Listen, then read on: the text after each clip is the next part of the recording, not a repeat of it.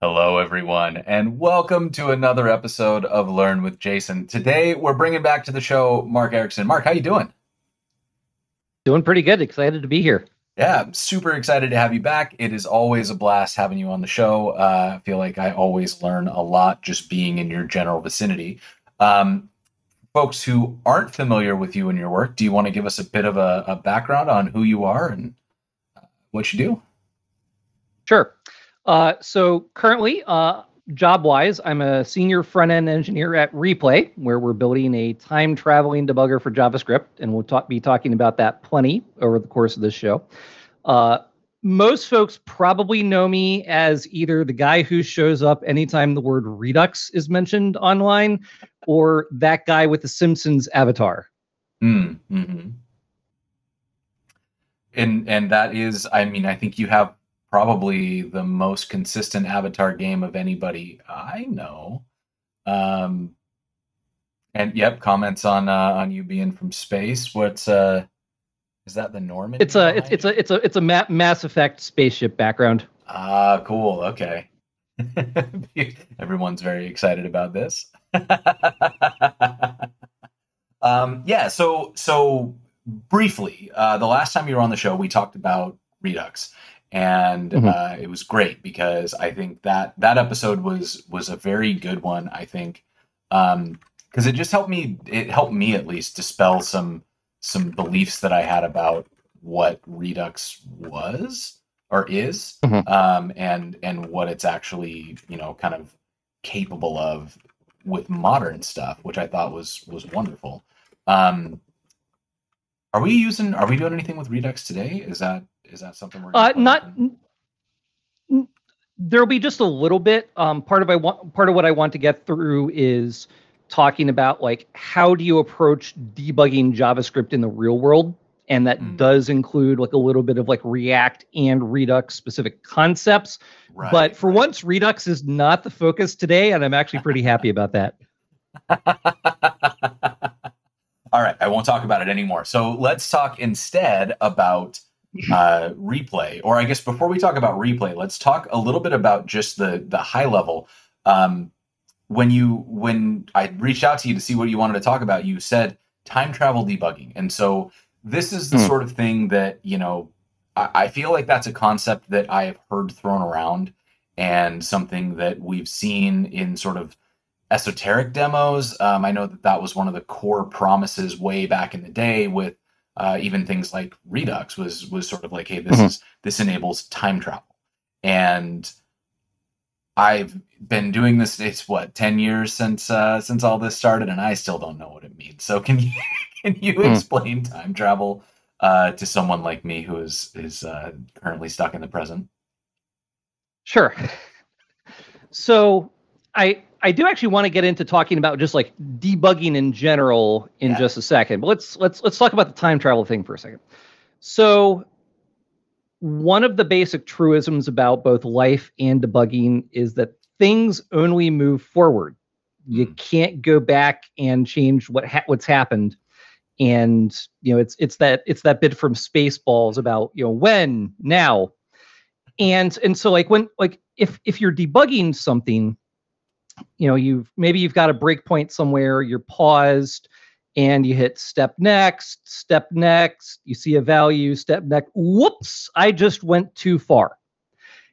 And now you probably have to go back and reload the entire program, maybe do some fiddling with the breakpoints, get back to the area that you were looking at, step, and now you're back at the point in time that you actually care about. And it's very easy to either miss the piece that's interesting or have to do a lot of work to set that back up. And the basic broad picture of time travel debugging is if we have some way to rewind time or capture everything that's happened, you don't have to go through all that setup and getting back to where you were. You can go to any point in time and you can see what's happened. And it's, again, like depending on whether you're using Redux or Replay or various other tools that have similar features, you can basically go to any point in time that's interesting and see what's going on. And you can see how things change over time rather than just their current value wherever that you're paused. You know, like with Redux, we've got the Redux dev tools, and you can see both the history of the actions that got dispatched, and for each one, you can see what the action object contained. You can see what the state looked like after it was done processing, but you can also see how the state changed as a result of that action being dispatched. And in the case of replay, because it's basically like a DVR recording of your application for, a couple minutes at a time, you can go to any line of code. You can see how many times did that line of code run. You can see what the variables were every time that line of code ran. You can add print statements that print out what it would have logged if you had a log statement in the code originally. And you can get this sense of the progression of the program that you wouldn't have if you were trying to step through things yourself. That is extremely cool. And honestly, it sounds too good to be true. It's the sort of thing that I hear that and I'm like, yeah, great. If you showed me that in a sci-fi book, I would suspend my disbelief enough to say, yeah, that's a great idea. But it feels like that's such an impressive thing to be doing. Thinking about the idea that you said a DVR recording of what's happening. That's very cool. So my curiosity then is around in debugging in general. Like, as you were sort of painting your picture of what it's like to debug without replay. Even that was maybe a little more advanced than someone like me, because you were mentioning things like breakpoints. I don't use breakpoints. I'm a console log ride or die, and that has been a pretty like significant source of, maybe pain is the right word, like making things just more complicated for me than they need to be. And so let's talk kind of in the abstract about debugging, because for someone like me and in the roles that I have worked in, I have always been able to figure out a way to get by in what I think is the equivalent of like hitting a rock with a stick in terms of my debugging. And I never really learned like the tools or the craft of it. Where, you are clearly like on the other end of the spectrum. So I don't know, let's talk debugging. What's your worldview on this? Happily. I have opinions on this.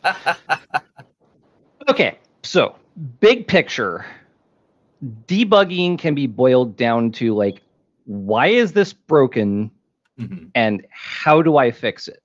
Right. And I think you actually brought up a very good point, which is that most people, frankly, don't know how to debug. Yeah. Or if they do know how to debug, it's only because they have years and years of general programming experience. And it just so happens that they've spent time debugging and they've kind of learned it the hard way. And frankly, I think this is a really bad reflection on our industry as a whole. We spend lots of time teaching people how to program. We spend lots of time teaching people how to use, library X or tool Y. From what I've seen, there's very little emphasis put, either within companies or courses or whatever, about how to debug. Right. And yet, if you think about it, we spend a ton of time debugging, and we're sort of flailing in the dark without actually like having a scientific approach to what we're doing. Yes.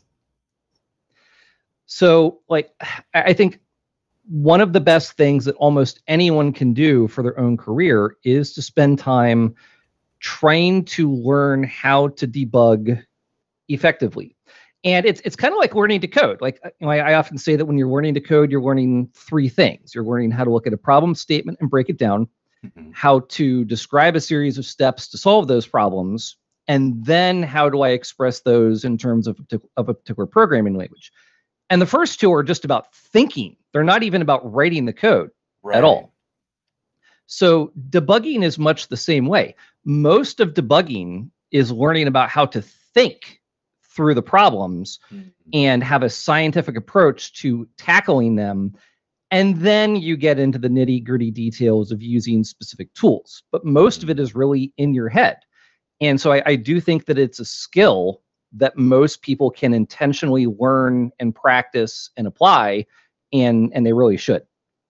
Yeah, I think that's a really valid point too about, I think we focus sometimes really heavily on the specifics of the tools. And I think that has led to a little bit of a like a gold rush mentality. Like we're looking for a tool that will magically solve all of our problems. And the biggest problem with software is that people don't build the right mental models around it. They don't learn to think together as a team. Most of the tech that I've seen isn't because somebody was right or somebody was wrong. It's because two people were building the same tool from completely different mental models, and they weren't compatible. And like they didn't take the time to learn how to think together. So no amount of tooling in the world was going to save them. And I think that leads to some of the heavier handed tooling that we see. Like if you look at something like Angular that's almost entirely driven by code gen, I think that ends up being a way of it's enforcing a mental model by saying use the CLI, it will think for you. And then you kind of have to build within the tight boundaries of like, this is the module that was generated for you. You have to like use these APIs, but don't touch anything else or the whole thing falls down. And I think that at a certain point is sort of what I saw the early days of Redux becoming. And as it was, I know I said I wasn't going to talk about Redux, but it felt very a little digression's okay. You would throw these very like prescriptive, like it must be exactly like this, and you need Thunk and you need Saga and you need this and that, and it wasn't thinking about programming. It was trying to like put these very prescriptive things in place. And when you dug into why, there was the programmer who was trying to force everybody to think like them, and everybody else who was handed a system, and then they just used it because that was the system. And in debugging, it's sort of the same thing. Like the better your mental model is of the problem space, the more you can reason about what's happening and have an idea of where to go. And then I think what you're talking about with tooling, and like tooling is sort of the thing that happens after you know what you're trying to understand, and then you can get better or worse visibility based on the tools you choose. So in my case, I'm like whacking on it with a hammer, and in your case, you've got more like surgical tools to actually dig in there and see exactly what's happening. And you're saving significantly more cycles because, for me, like my approach to debugging has always been move the console log up one step until you find the place where it broke, which is clearly like it is very wasteful. And in sufficiently complex systems, it like I'm just guessing. Like, yeah. So I'm really excited to see more about how you're doing this. So when you're talking about building a mental model of debugging, though, or like learning to think about debugging, how have you found that to be different from like software? Because these are clearly like two different skill sets, right? Like I can build code and never debug it. Yeah. So the mental model thing really is a key thing. So like if we say that debugging is something's wrong, that implies that you know what it should be doing in the first place. So in order to even debug effectively at all, you have to have a decent idea of what is intended correct behavior. Now, it could be as simple as like I press the button and sparkles light up instead of the entire program exploding. Or it could be like there's 15 different architectural layers to this application, and they interact in this way, and the data is being passed from here to there, and this piece is supposed to run before that piece. But you have to have an understanding of what the system is supposed to do in the first place and how the pieces are supposed to fit together, to then look at the actual behavior and say, this piece is wrong because it doesn't match what it's supposed to be doing. So that's kind of like a step 0, is you have to have a decent enough idea of what the intended behavior is to kind of isolate down and say, well, this piece doesn't match up with what I think it's supposed to be doing. So that's kind of your prerequisite. Yeah. Okay. Yeah. That definitely makes sense.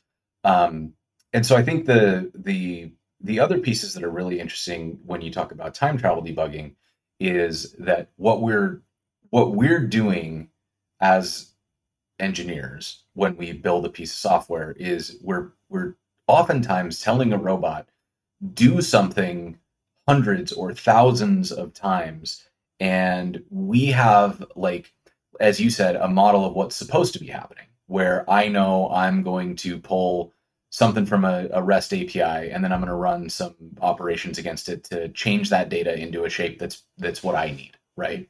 And that makes some assumptions about what the REST API is going to send me. I am assuming that the data comes back in this shape with these values, and I think this one's going to be set always. And I assume that they'll always have the same data if I call the API over and over again. And when you get into these huge data sets, my code is running with all of those assumptions built in. And until I explicitly build in all of my edge cases and stuff, which that can take years. Nobody does. Right. Yeah. Right. The first time you assume it's going to work perfectly every time.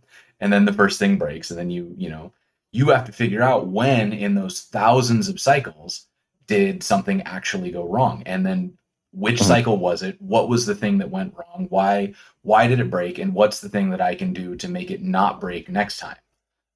Or is it even my software? Is it that this API is literally sending different data for the same call sometimes, and I need to I have a whole different problem to solve. Yep. So what's interesting about what you're talking about with this time travel debugging is if we have a DVR of the last time I ran this program, and I can say, okay, instead of me having to console log 10,000 entries and then dig back through my terminal history, assuming I can even scroll that far back before my history runs out, right? And try to find the one thing that is malformed, or writing a bunch of specific debugging logic to guess at what might be wrong or whatever the thing is. I can use something like replay and just roll back the time to spot check what's going on. Is that correct? Pretty much, yeah. So let's actually take a step back. I have a presentation where I've talked about approaches to debugging and stuff. And in that, I listed out some high-level steps to debug any problem, your basic algorithm for debugging.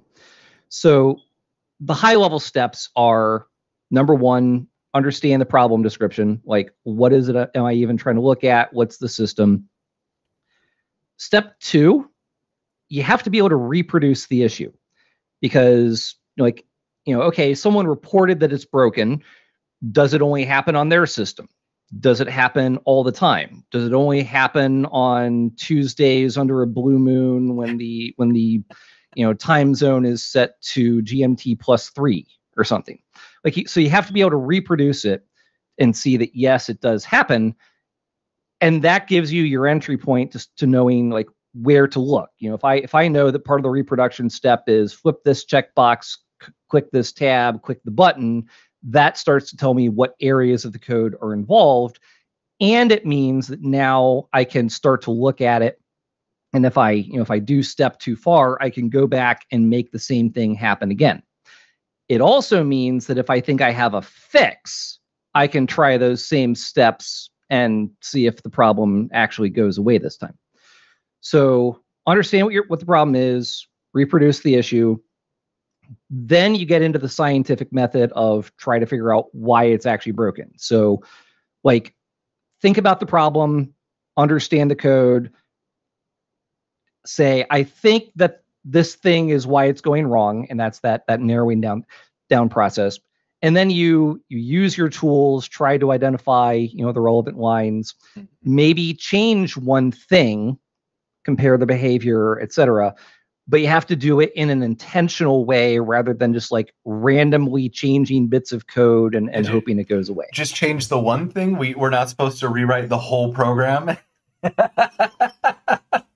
I'm learning a lot about myself and how I'm wasting time right now. So even once you have identified what appears to be the problem, it's usually worth trying to go a step further and see, like, maybe this was just a symptom and the actual root cause is somewhere deeper. So like maybe the bug is, could not read property X of undefined here, but the root cause is, well, yeah, my REST data was changing and we didn't validate it sufficiently. So once you have that all figured out, now you try and apply a fix and verify that it works. And that's also where you should be, adding more tests, updating documentation, updating assumptions, and trying to make sure that you've fixed, maybe not just this one bug, but even like an entire category of bugs going forward. Right.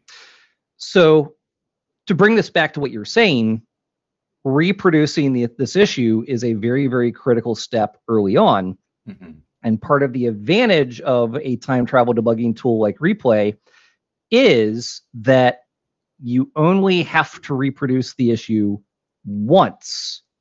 And now you can investigate infinitely as much as you want after the fact, instead of having to reproduce it every time. And maybe it only happens under certain weird multi-threaded conditions, and you're spending half your time just trying to make it happen again before you can even investigate. Yeah, well, I mean, that's actually, like, especially when you were talking about time zones, time-based bugs are a huge source of frustration. If you're doing something with cron jobs or whatever, like, being able to have a single reproduction that you can then use to debug from is huge, because I have absolutely written the fake code to, like, manually set a date to where it needs to be and then mocked all these, and it's awful. It's absolutely awful to go through and do that type of work, or to, like, have to wait 12 hours until you're in the right time window where, the 24-hour clock would break it, or whatever the thing is, right?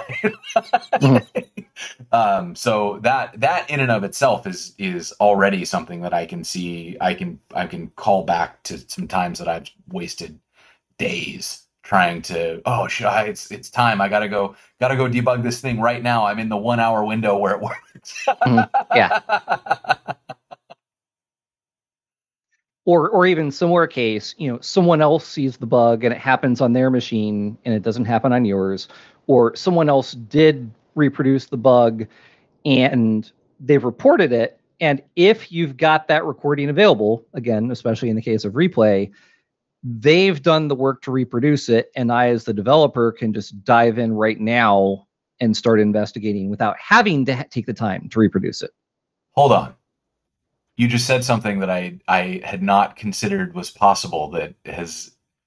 So you're saying it's not me, the developer, who has to reproduce the bug. You're saying that if we've got it instrumented properly, then someone can send me their own reproduction and say, like, this is my session here. And then I don't even have to figure out how to reproduce. I just take theirs and replay it on my computer. Exactly. So QA teams, external users, other developers. I mean, we actually do this at Replay all the time, where we use Replay to solve bugs in our own program. And most of our own internal bug reports are accompanied by a replay where someone else on the team saw it was broken and they file it. And then I can pick it up later and see what they were looking at. That's okay. That is really cool. Okay. So I feel like one of the things that's hard about this show is that I love these abstract discussions of, like, about programming and stuff.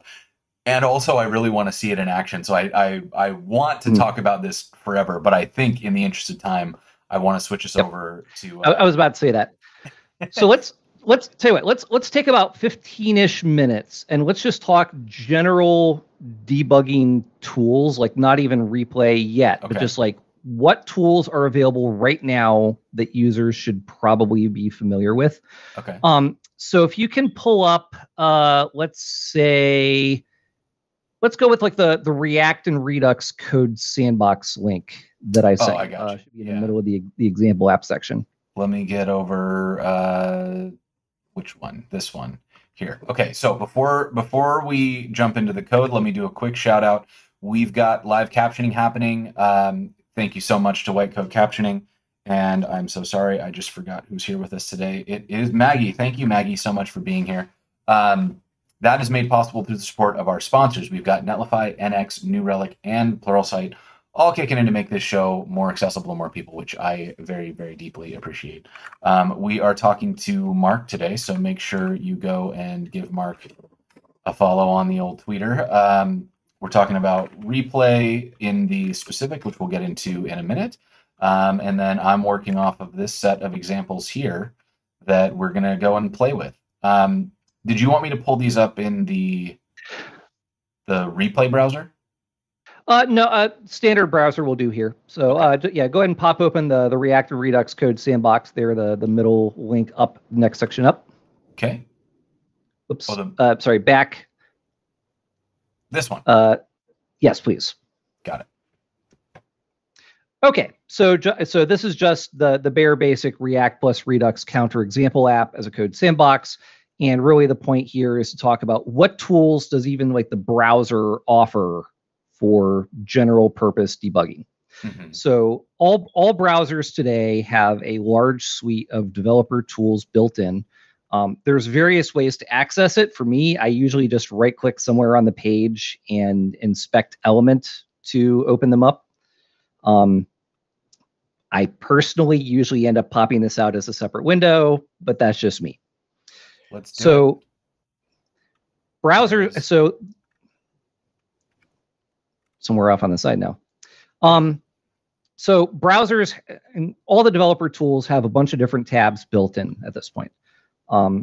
Usually there's an elements tab, which shows you the HTML structure of the page.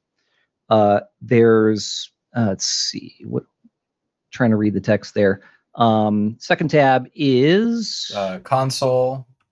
Okay, yeah. So then you have your console, which outputs whatever console logs are in the page and also acts as an interactive interpreter. So you can try running expressions yourself or typing in like the names of variables and seeing their contents.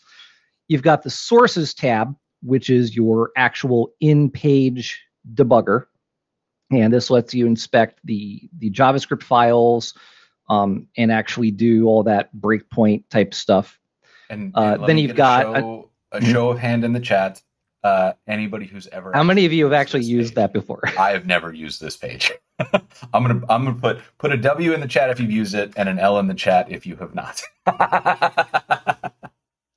And then usually you've got the network tab, which shows you how many network requests went on to what URLs, what kind of files, and how long they took. Then there is a performance tab where you can make a recording of the page and see like what JavaScript functions were running and what was taking up time. So these are all tools that are built into every browser at this point. Mm-hmm.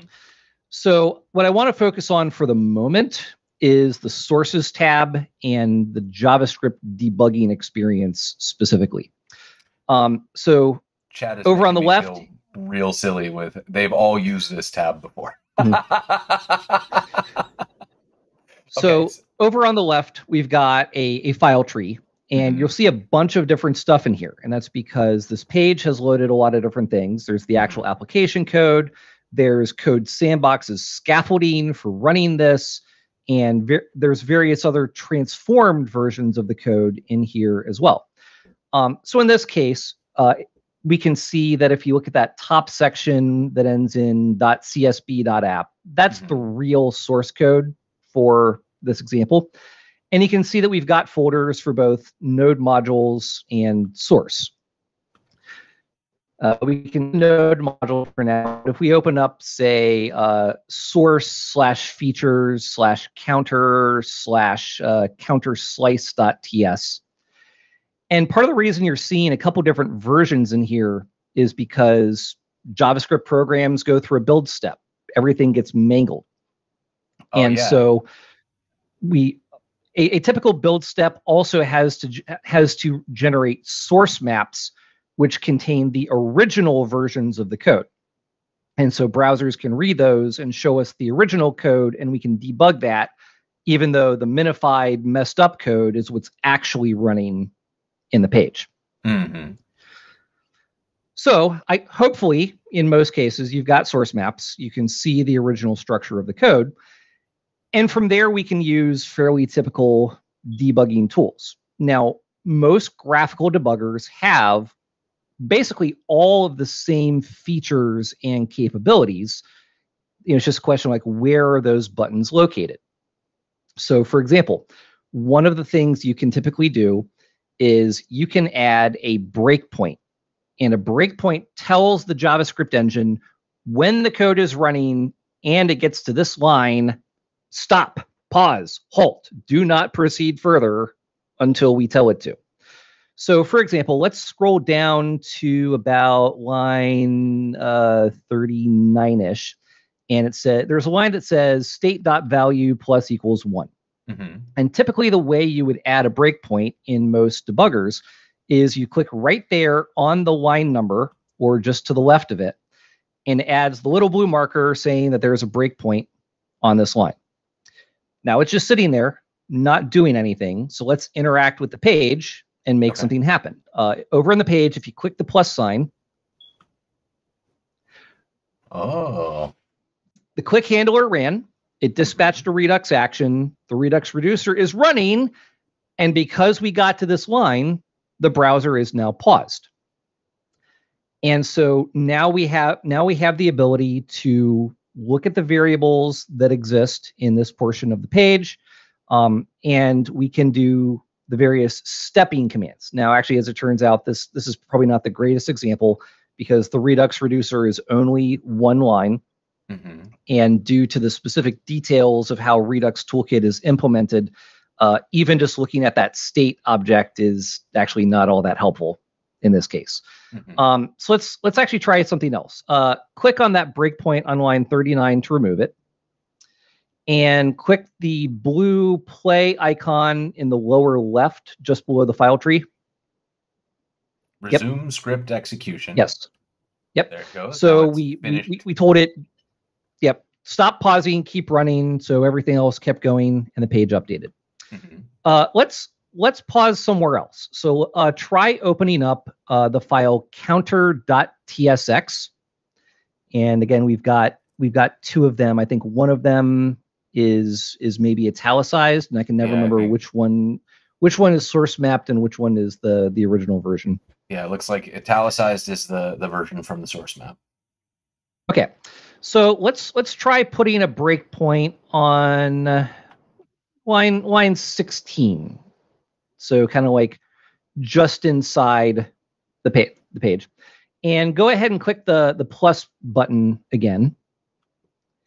And at some point, the Redux, everything updated and our React component is re-rendering, and now we're paused inside here.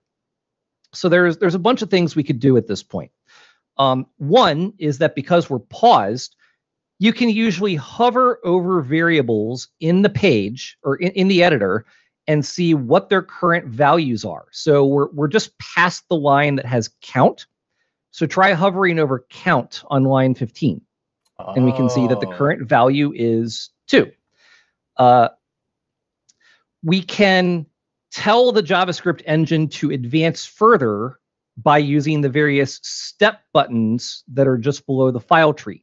And basically every debugger has these buttons built in. And so the usual commands are play or resume to keep going. There's a step over button, which will advance to the next line. And if the next line is a function call, it goes past it and goes to the next line in this file. There's also a step in button to where if the next line is a function call, it'll jump from this file into the source code of the function that we're about to run. There's a step out button, which if we're inside a function, will exit the function and go back up one level. depending on the debugger, there may be one or two other options here, but these are kind of like your fine-grained control flow. So we are paused somewhere. I want to move forward bit by bit without just like hitting play. And so using these doesn't require me to set up lots of different breakpoints. Once we've hit this breakpoint, these will sort of allow me to navigate through the program from where the breakpoint starts. Right. So these are active when you are paused somewhere. And as long as, like, until we actually hit the run button again, we continue to pause at a line, and then we can step over, step in, step out, etc. And again, like every debugger has these. Visual Studio Code has them built in. Full-fledged Visual Studio, WebStorm, IntelliJ IDEs. These are standard controls that every debugger for every language has built in.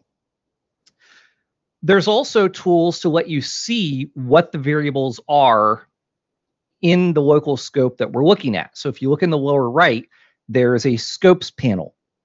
And we can see that right now we're kind of nested about 3 levels deep. The current scope is described as local, and it's telling us, for example, like what is the value of the JavaScript this variable at the point in time? Well, right now it's pointing to window, which is not very helpful, but at least we know what it is. It's showing us that count is 2. Dispatch is in scope, but it doesn't exist yet because we haven't gotten past the line that assigns it. Right. And then we've got several other variables that are declared. The JavaScript engine knows they will exist, but because they're declared with the const keyword, they don't exist yet. So try hitting the step over button on the left, and we should see that dispatch is now a function. And if you step again, we can see that because we just read those values from the React hook, now we've got increment amount and set increment amount. So those show us the variables that exist in this scope. And if you go expand the word block down there, it'll show us the variables at the next level out of the JavaScript scope. So we're inside the file, which is inside the component, which maybe is inside like an if statement or whatever. And so that shows you your levels of nesting in terms of available JavaScript declarations. So basically every debugger has a way to show you what variables exist at the code that you're currently paused at. And then there's also a watch tab next to that where you like maybe you're going through back and forth between different functions, or like you really only care about some certain variable names. So you can type in variable names or even expressions like object1.a.b.c. And every time you're paused, it will try to evaluate that, and it'll show you what the value is if it exists at that point in time. And again, these are very common pieces of graphical debuggers that basically every GUI debugger has. Very cool. So so this stuff is built into Chrome and Firefox and whatever other browsers you may have. But if you were to open up Visual Studio Code or something else, you would see basically these same controls in different places, but basically these same capabilities available to you. Another thing you can do is we've got the breakpoint there on line 15, and you can generally modify breakpoints. For example, maybe you've got it there, but you don't want to pause there the next time it runs. So you can right-click and disable it.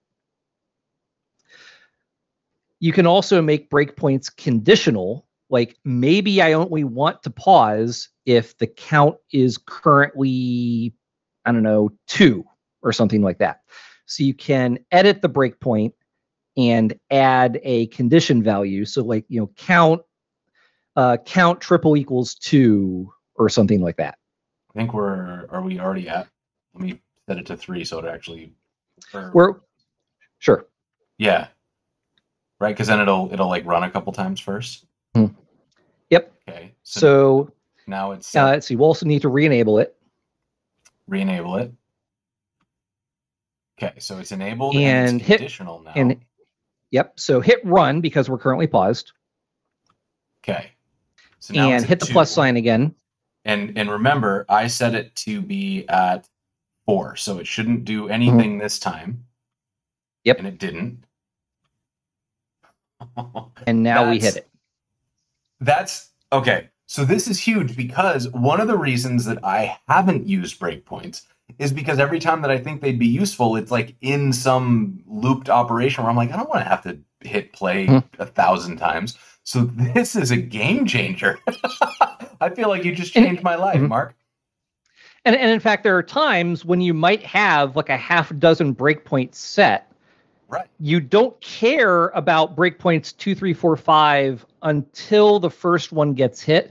So I might go in and disable the later ones, make the first one conditional. Once that gets hit, then I go and re-enable the rest of them because now I actually care about pausing at those things. This can still be a bit of a pain, and that's one of the pain points that Replay solves, which we can get into in just a minute. Okay, yeah. So, I mean, in fact, actually, on that note, maybe we ought to switch over to Replay here in just a second. Okay, I do have it installed. I can let me just pop it open, right? Sure. Okay, let's do it. Okay, so the basic sales pitch for Replay is it's like a DVR for recording your application. It does require that you use our special modified versions of primarily Firefox now, but we are working on Chrome. We've got Chrome for Linux and Chrome for Mac and Windows are coming shortly. You open up the website, press the record button, use the website for a couple minutes, hit save, it uploads it to the cloud, and then you go to our website, open up the recording, and start doing the time travel debugging thing. Okay. So I have like a million windows open here, but it's going to be okay. Yep. Hopefully we can get the auth thing figured out. Worst case, we may end up. Worst case, if we have to, we'll skip the recording step and go straight ahead to the debugging a recording step. Okay. So I should. Okay. So it looks like you're signed in. The classic game of hot dog, not hot dog. I am developer. Yep. Okay. Let's see. So there's a bunch of possible example programs we could use here. Tell you what, let's just open up that exact same React and Redux code sandbox link in here. Okay.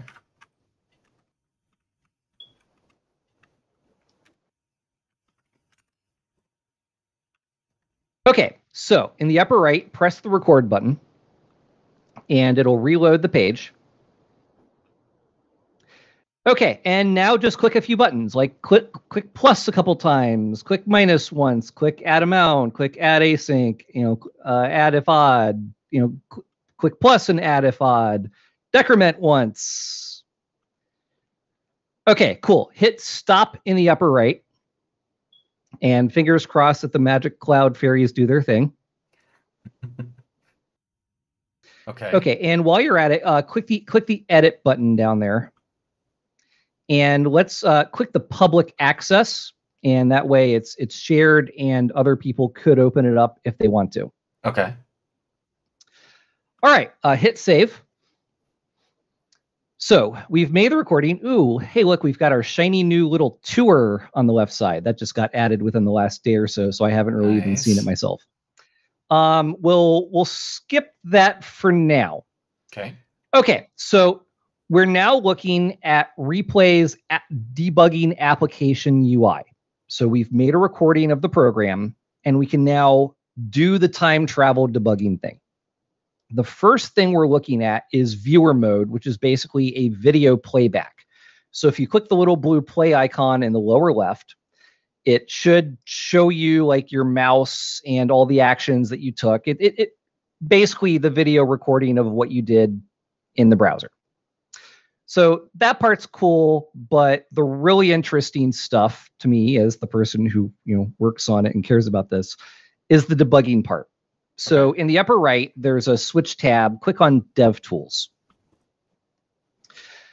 So what we see now basically looks and feels like the Firefox browser developer tools as a program, because it basically is the Firefox browser developer tools as a program. Like our client-side code base actually literally started as a copy-paste of the Firefox DevTools source like 2.5 years ago. Okay. We've drastically rewritten it since then, but that was our starting point. Sure. So what we have now is basically the same kind of a debugger that we were looking at in the browser a couple minutes ago, but with a bunch of extra features built in. So in the upper right, we've still got that video playback. So wherever we're paused in the recording, we can see what the page looked like. So let's do this. Over on the left side, the middle icon that looks like your typical file icon should bring up the list of sources. And this is basically the same list we were looking at a minute ago. So let's open up the uxb.app source, and let's open up counterslice.ts. Okay, so now we're looking at the source code for one of the files. This is the Redux logic that's in here. And the first thing that I want you to notice is that we've got not just line numbers on the left side, but we've got a bunch of little blue numbers in there. These are hit counts. This tells you how many times each line ran during the recording. Look, so like down just here by where I'm doing stuff, I can see that we called increment 3 times. All right, okay. So just by opening up this file, I start to get a sense of what code ran and what didn't. And that can be a big deal, because that starts to fit into the mental model question. Like, maybe I know that we were supposed to go inside an if statement, but that line doesn't have any indication that it ran. Or maybe I thought this loop was supposed to execute 5 times and it actually ran like 5,000 times. That's not supposed to happen. So like the meaning will be very dependent on what it is you're trying to investigate, but just being able to visualize how many times is useful. Yeah, it's very coarse signal, right? Like one of the first things we're trying to do is disqualify things that aren't the problem, because at first thing is like something's broken. It could be any line of code in the app. So the first thing we have to do is disqualify a bunch of things that we don't need to check. And having a quick visual indicator like this, that, oh, the code that was supposed to run didn't run. I don't need to debug the code. I need to debug why it didn't run. Yeah. That's a huge problem too. Is like I for me at least, a huge number of the bugs that made me want to throw my laptop out a window were because I thought I was debugging something that wasn't actually the thing that was running. Right. And so this would have probably saved me hours of my life, and I might still have hair. Okay. So earlier we talked about GUI debugging, and the other main technique, as you pointed out, is print debugging. So, JavaScript, you're adding console log statements. Python, you're adding the keyword print, Java system out.println, but just like in my actual application code, I write real code that prints some text, like, got to this line plus variable 1 plus variable 2. And that serves a couple purposes. It gives us wayfinding, so we know what code did or did not run. It gives us a sense of a timeline, so that I know that this line of code ran before that line of code. We're looking at the values of variables as they existed at certain points of time. And the biggest problem, it is an incredibly valuable technique. And you pointed out earlier that you've basically relied on print debugging in most of your career. I find that both print debugging and GUI debuggers are equally useful tools that are valuable for different situations. And having both of those tools in my toolbox is incredibly important. Just within the last couple of days, so I've actually been spending this last week working on a pull request that will include those source map files in the build system for the React library, because React is not currently shipped with source maps, which means that when you get production errors, it's always that minified, gibberish for the error message. Right. Or like if you step out of your component, you're in the middle of React's code, and well, okay, fine. It doesn't make much sense even if you have source maps, but at least it makes slightly less nonsense.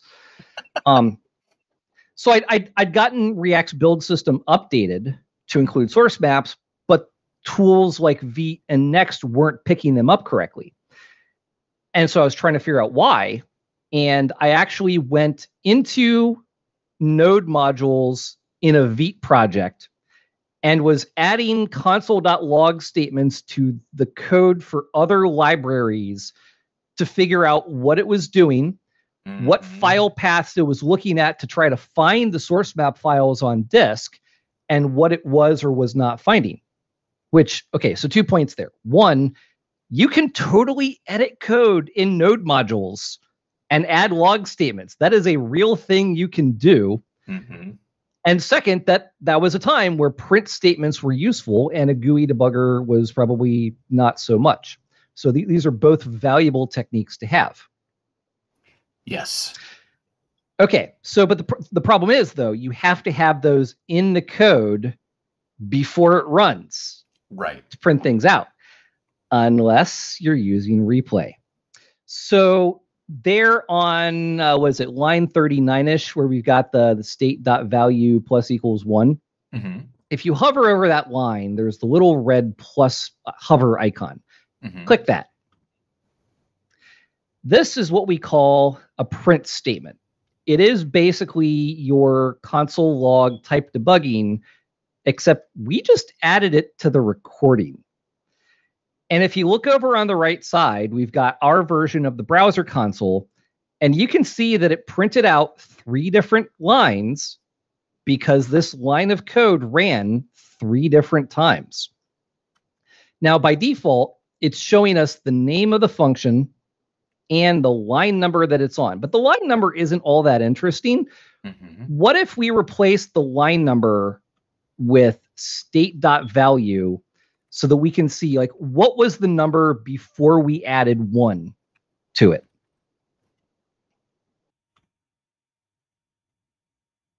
Wow. So the very first time we came in there, it was at the start of the program. So state.value was still 0. Right. And then we added 1. And then you came in there again, and it was 1, and we're about to add it to its 2.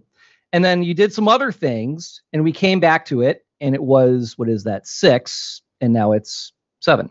Right, because okay, this was me pushing like different buttons. Right? Yeah, so let's try adding another one. Try adding one inside of the decrement handler. And we can do the same thing, like state.value here. And okay, so I can see that we did that after these other things.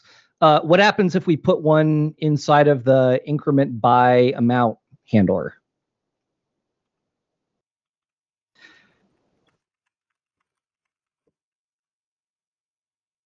Oh, wait. Now I want to get clever.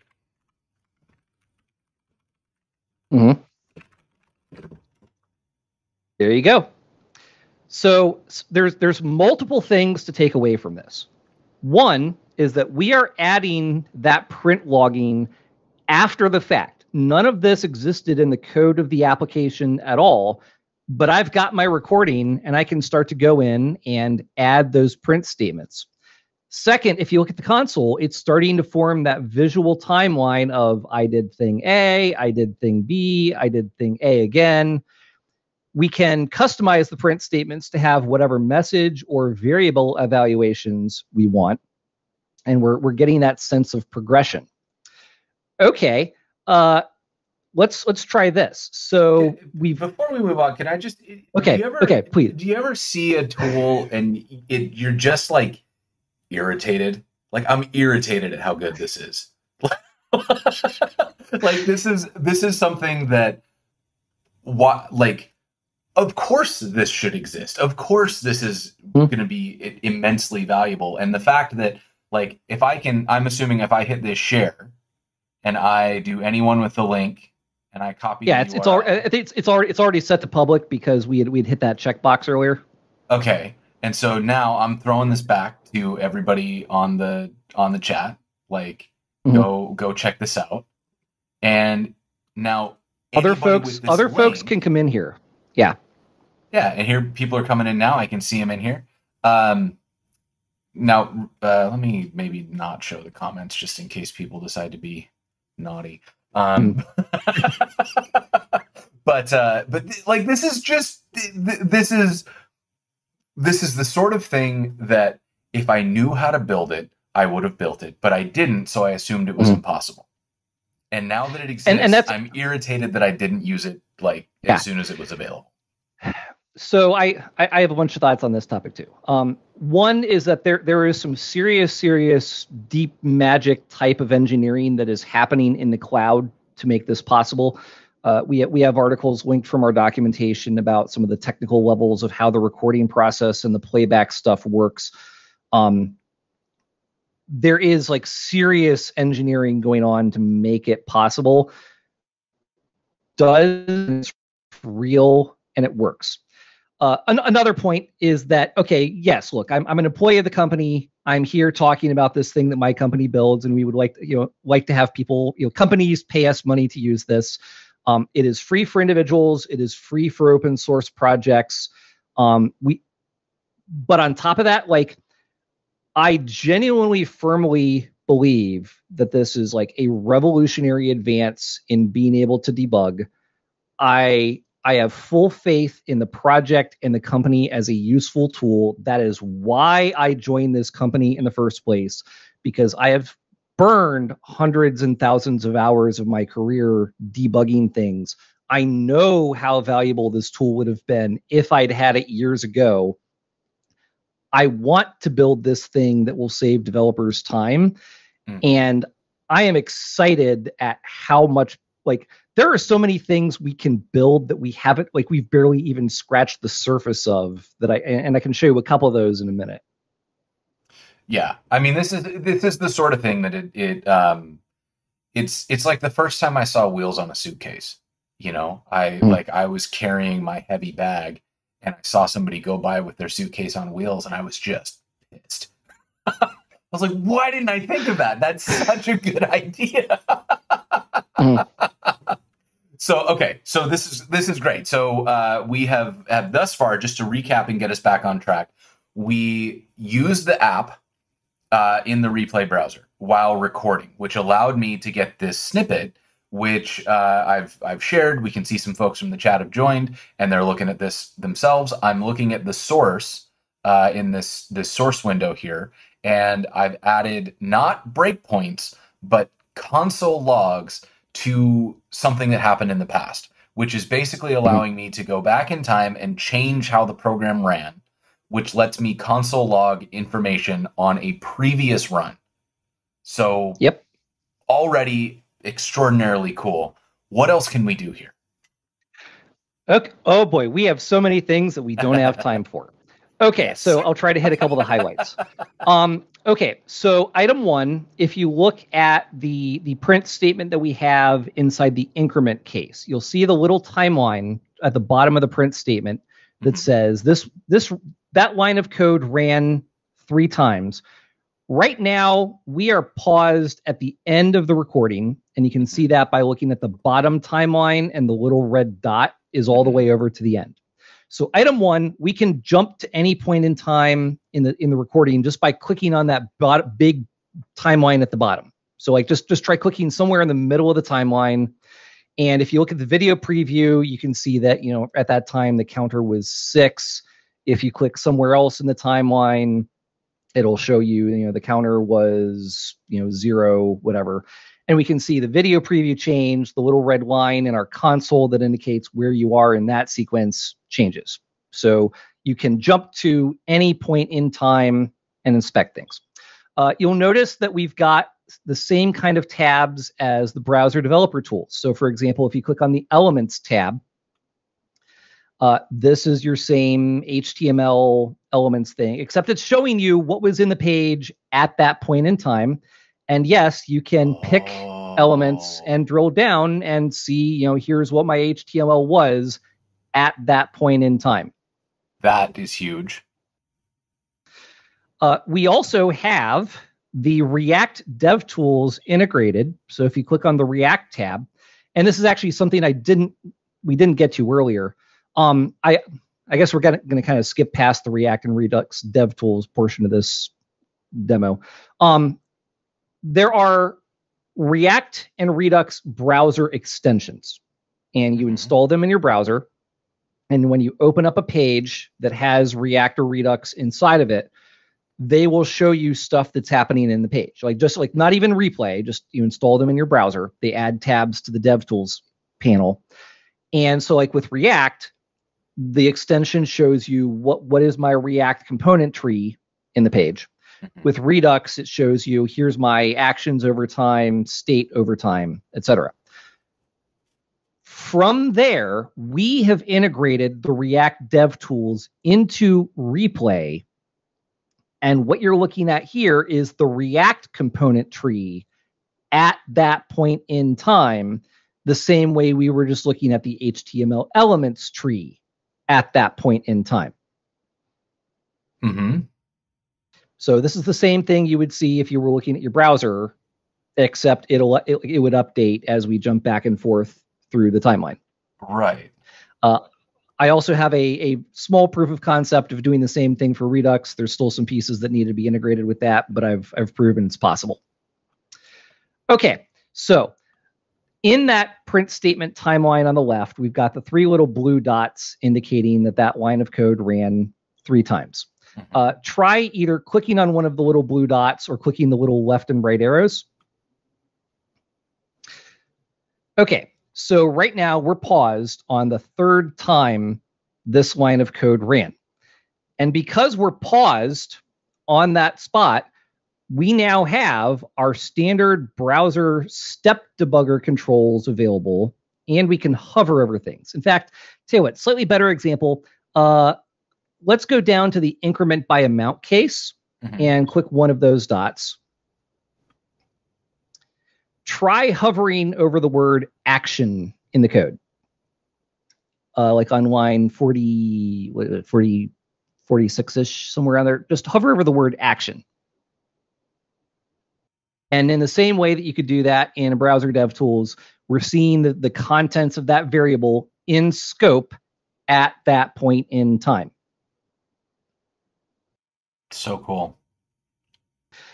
Okay, so over on the left side, the next to the last icon in the left sidebar has a pause icon with a little red dot. Click that. So here's where you have your browser. Here's where you have your browser debugger controls. So the top row, we have the same step in, step out, step over. There's also a step backwards button. Come on. This is so good. So we can try it. Now we're at, notice we just went to 7 when I clicked it. Okay, now I'm gonna go back.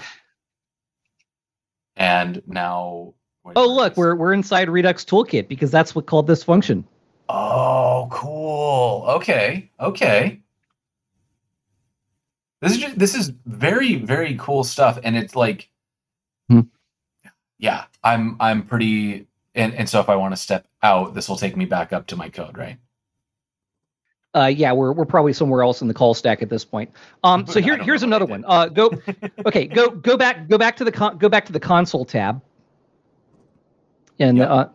and hover over one of those entries and click the little blue pop flyout button, and it'll jump us back to the line of code where we had that print statement and the time that message got printed. So, being able to that's another way to jump back and forth. So the other stuff over in the left sidebar shows us the list of the print statements we have and what files they're in. It shows us the call stack, the function calls where we're paused right now. There's that same scopes panel that shows us the variables as they exist right now. So again, your standard debugger controls. Here's another thing we can do. one of the great things about replay, like I talked earlier about sharing replays back and forth, like maybe the QA person recorded it or someone has done some previous investigating. On the right side of the print statement panel, try clicking the red plus comment icon, just right of where you've got it saying state.value. Mm-hmm. Click that and just say, I don't know, we're inside increment by amount or something like that.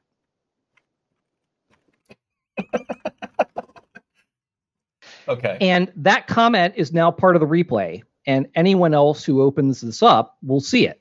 And so frequently, like my teammates and I, like someone starts to investigate a problem, they say, okay, like we went to this line and I found this, we went to another line and I found that, and then someone else can open up the replay, see what that other person has done, and kind of trace their thoughts. Now, is this comment tied to time?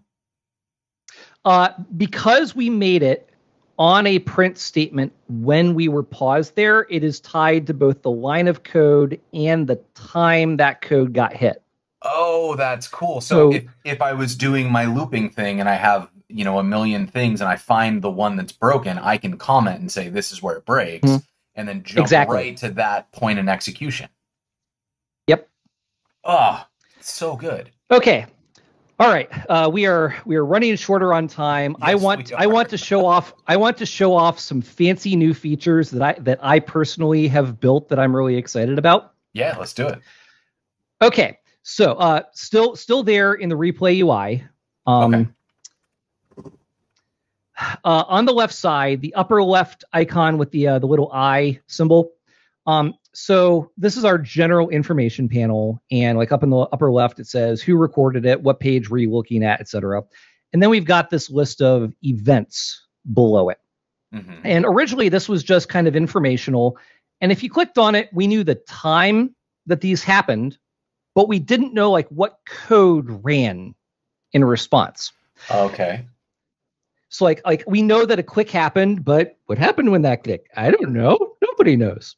So I have added some extra analysis code that looks at the click and tries to figure out what piece of application code ran when you clicked that button. So fingers crossed, try clicking the little blue flyout button on the right side. Come on, magic. Oh, hey, look, it's the on-click handler for the plus button. So cool. I mean, like, and if you were to do that for the others, it should hopefully jump you to the places where those ran. I think we clicked increment a few times. Yeah, and then we end up on the add amount, and then I think I clicked decrement maybe, or we ended up. Nope, we're down a little further. Yep. And then this is just very cool. The added and the way I did this is our back end exposes an API, and our front end uses that API for everything you've seen thus far. Mm-hmm. That's how we built like the stack frames panel and the consoles and all that stuff. But over the last few months, we've been able to start building deeper analysis by being able to say like, okay, let's ask questions about the execution of the code and find out interesting information and use that to build nifty new features. Mm-hmm. Okay, so there's another brand new one that I just added. It is still very, very experimental. And in fact, I just merged a PR this morning that it had gotten accidentally removed, and I re-added it. So all the fingers are crossed right now. In the upper right, there's a triple dot hamburger icon next to DevTools. Go to Settings and click Experimental on the left. Scroll all the way to the bottom and click Enable React Panel. Okay, close this. And there's a new React icon on the left side. Fingers crossed. Okay, what this is trying to do is we did a bunch of interacting with the page. We clicked buttons, those dispatched Redux actions, those caused React to re-render. Mm-hmm. And, frequently, like, I'm paused with a breakpoint inside of a React component, and I know that my component is rendering, but I have no idea, like, what even started the render process in the first place. Mm-hmm. Like, maybe I'm inside a component that's like all the way down my component tree, and this component rendered because its parent rendered because its parent because its parent because something called set state appeared.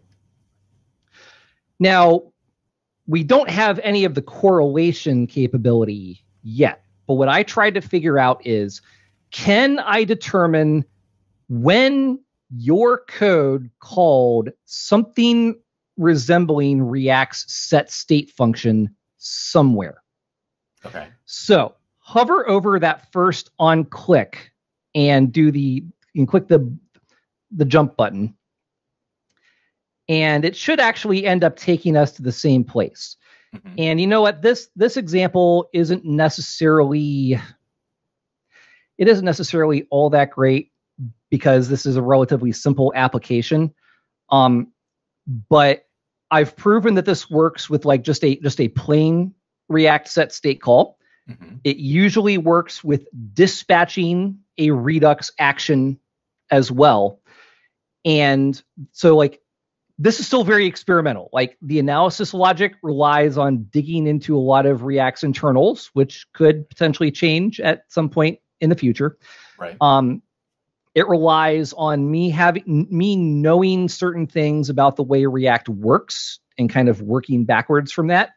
And we don't even know like what is the right way to present this information or make it useful yet. This is like the first proof of concept that like, can we even build something like this right now? Right. Yeah. But I was able to whip up basically the first working version of that in like 4 hours. I mean, that's cool that you've got the pieces here, right? That you're able to mm-hmm. do this much. Like, these are all things that individually I would be kind of, I don't know how I would even start. Because like what we're, as you said, like there's some pretty hardcore engineering that goes into not just like introspecting an app, but like observing it as it runs and being able to modify it in a non-breaking way as it runs so that I, as a developer, can do actual debugging that's not like imaginary. Like we're not hallucinating what's happening in the app. We're just running the code, but we can attach these sort of like, you've kind of given us like, what, middleware for code execution, if that makes it. Pretty much, yeah. I mean, it's very, very cool that this is possible. So I know that you have a lot to show, and I don't want to keep you from doing it, but I do have a couple questions about. So we've mainly looked at ask React. Away. Yeah, so we mainly looked at React, and so my 2 points of curiosity are: one, do you need to have the replay browser to use one of these recordings and kind of inspect? So there's two different answers to that question. So the way our recording technology works is we fork, in the software development process sense, the actual browsers. We have our own version of the Chrome repo, our own version of the Firefox repo, and we've added thousands of lines of C++ and JavaScript to the actual browsers to enable making these recordings. Because what we're actually capturing is at the operating system level. So every time the browser opens up a socket, every time it receives network data, every time it makes a call to like a C library math random function, every one of those bits of external interaction get recorded. That's what's saved.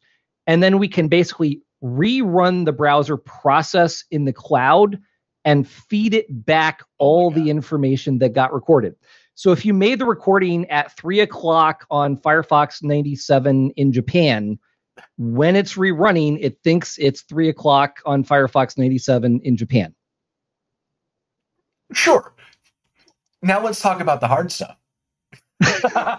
Yeah, that's the deep magic engineering I'm talking about. Now, once you've made the recording, what we're looking at right now is just a normal Next.js React Redux application. You can do the debugging in any browser, Firefox, Chrome, whatever. It doesn't matter what it was used to record it. It's just this is a website. I'm looking at the website and using it. Right. And so it does get back to, like, right now our primary recording browser is Firefox, because both of the founding engineers were Firefox DevTools developers. Got it. We are working on Chromium support. We have Chrome for Linux basically working. It's still missing some pieces. And the runtime engineers are starting to build out support for Chrome for Mac and Windows over the next few months. So our plan is that within the next few months, Chrome will be our primary recording browser, and that's what most people would use. Very cool. Another point I'll make with that is we have a feature that we're working on. So what we did here was we made a manual recording.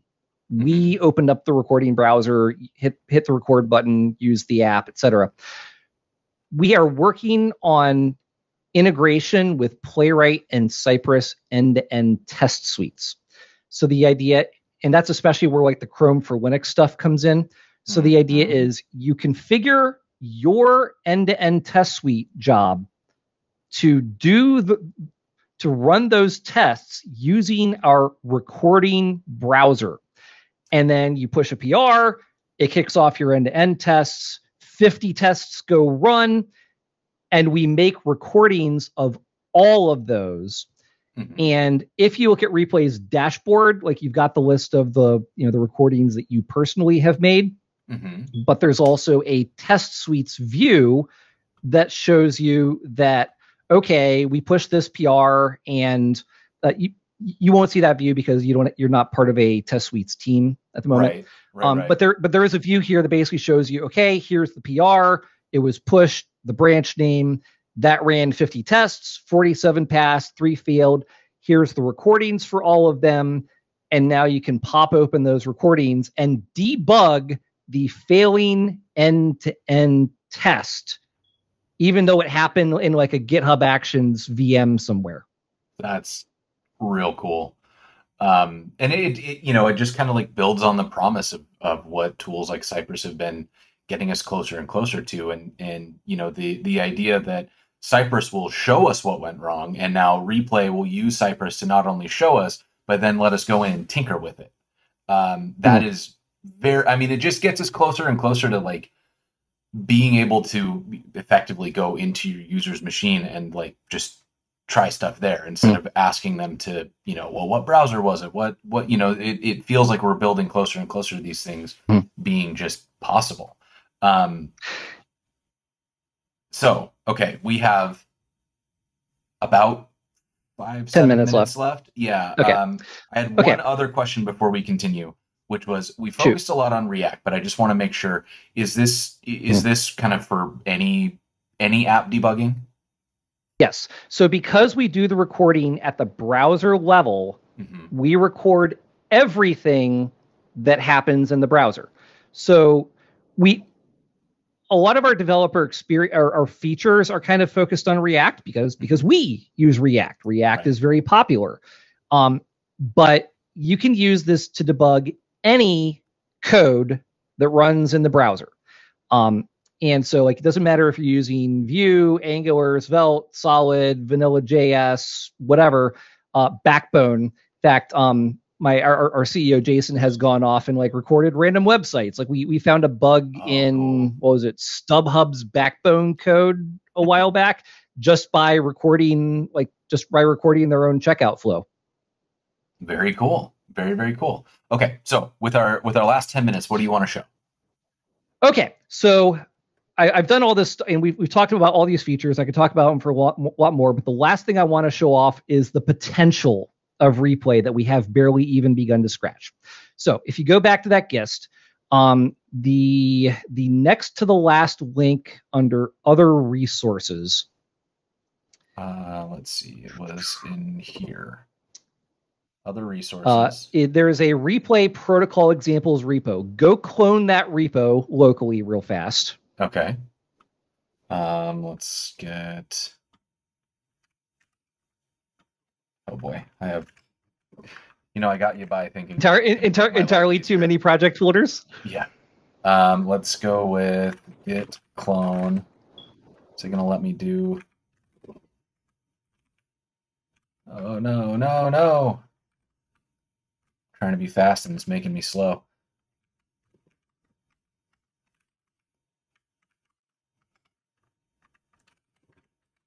I think you can just clone the HTTP URL in this case, but we'll see if this works. Yeah. Okay.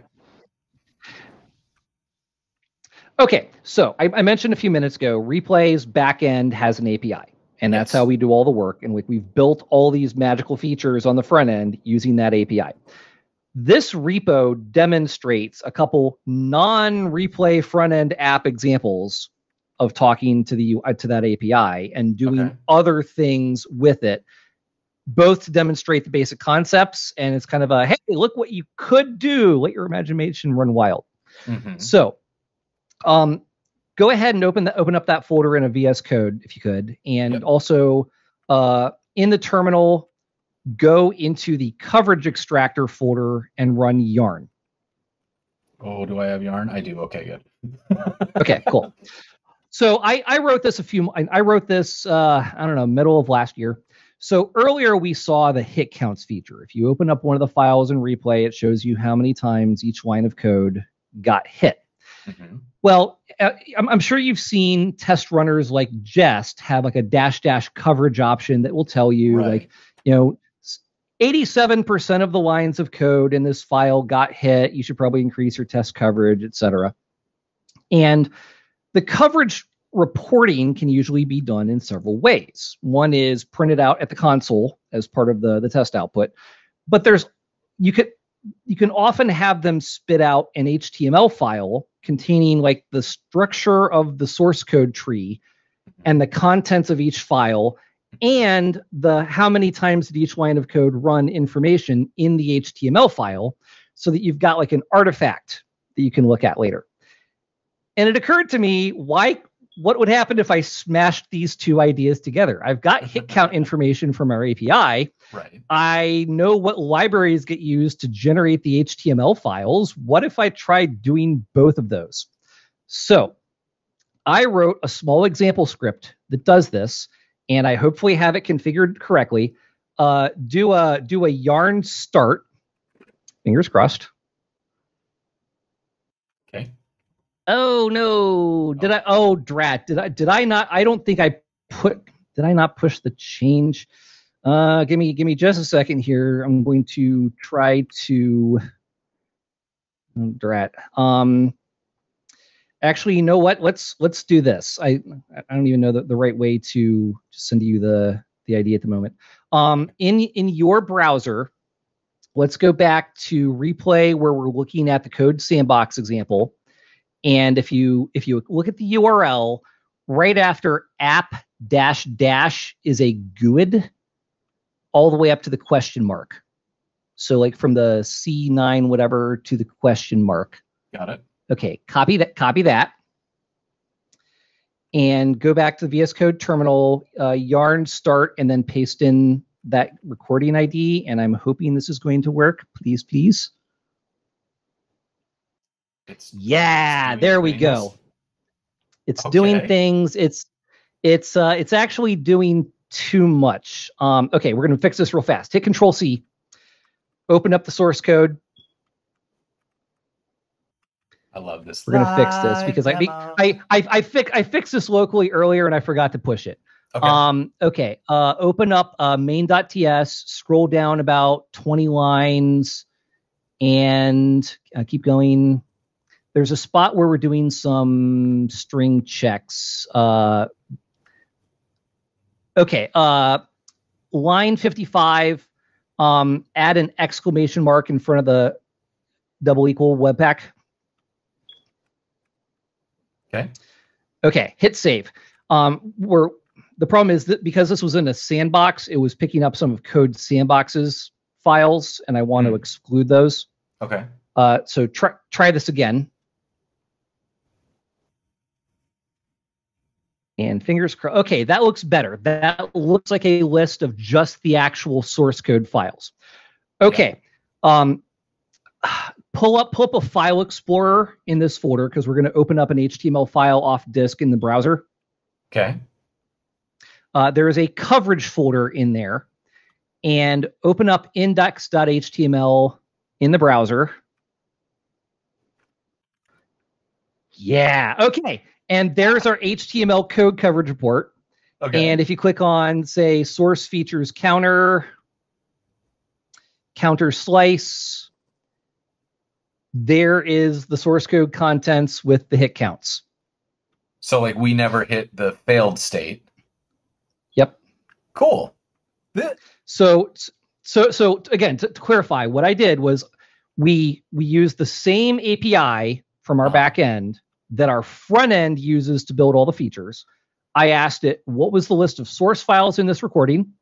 For every one of those, give me the source code contents and the hit count information. And then I took the same HTML code coverage report library that Jest uses, and I figured out how to format that hit count data in the same data structures that it needs, and I generated code coverage. That's so cool. So that shows us what code ran in this recording. And like even that by itself is maybe sort of useful.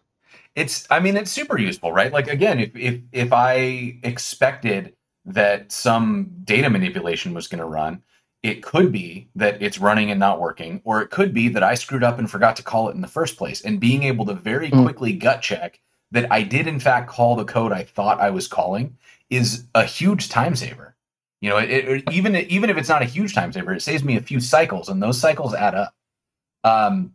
With that, Mark, we are out of time. So I'm going to send everyone to you. I'm going to send everybody to your Twitter. I'm going to send everyone to the Replay website. And what other resources should people be looking for if they want to go give this a try and get started? The best page to get started with in our docs is https://replay.io/record-bugs. We've got a short link to the page. So replay.io, record-bugs. Yeah, it'll redirect to that particular page, but that works. Okay. So that's the biggest thing there. And then I linked it in the GIST, but I have a talk with slides that I've done about debugging, which expands on a lot of these principles of, thinking your way through the problem, scientific, hypothesis, a bunch of specific techniques for JavaScript and React and Redux, etc. Awesome. All right. So we have had live captioning here. Maggie's been here all day from White Coat Captioning. Thank you so much, Maggie. And that is made possible through the support of our sponsors, Netlify, NX, New Relic, and Pluralsight. While you're checking out things on the site, make sure you go and take a look at the schedule. We've got an absolute banger of a schedule coming up. We're going to do some real user measurement stuff, which will pair really nicely with what we just talked about today. We've got Sunil coming on to talk about his new venture party kit, which is like real-time collaborative, just super, super fun stuff. And Sunil's always good for talking about the future of things.